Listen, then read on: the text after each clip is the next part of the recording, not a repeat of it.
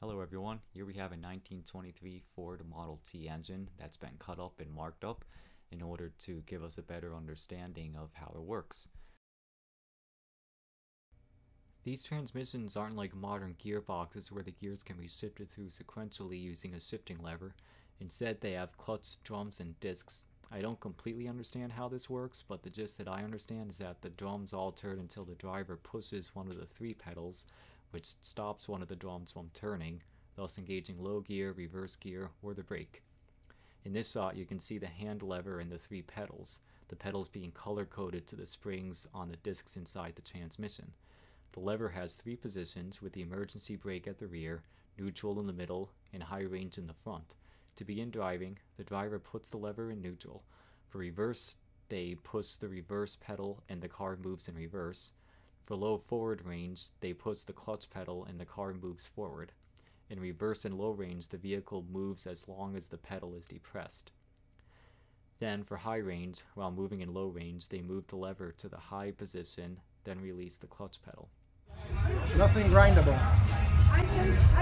Because people were buying these cars that just came out of a horse and buggy.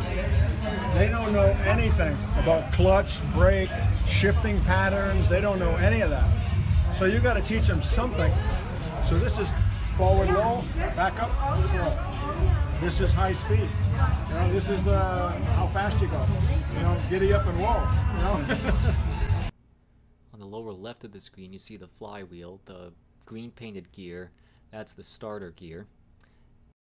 The parts that are painted yellow, those are for the magneto, which provides power for the coils.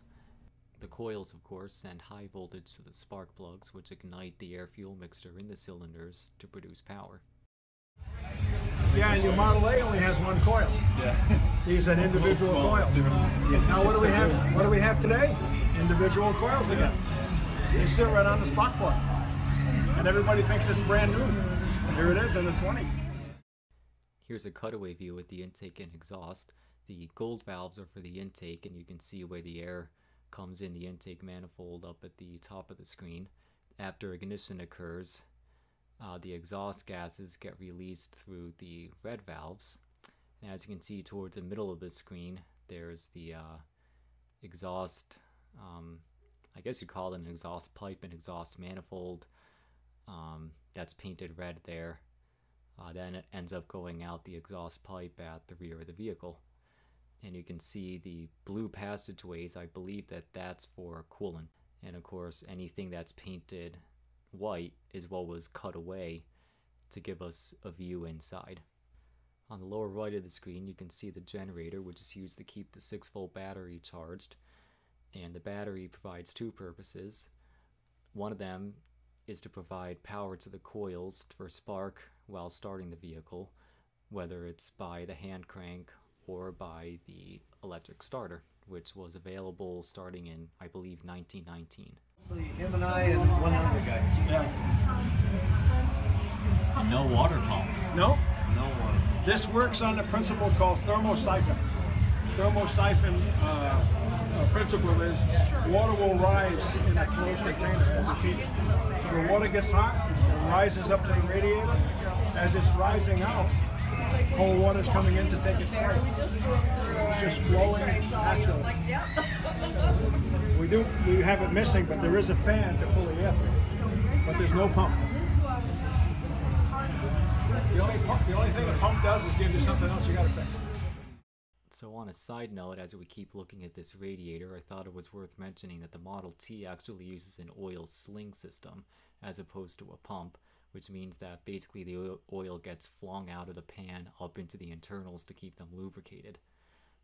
This can be problematic in that if the engine oil gets too low, there's nothing to sling, and then, oh, that's the starter, by the way.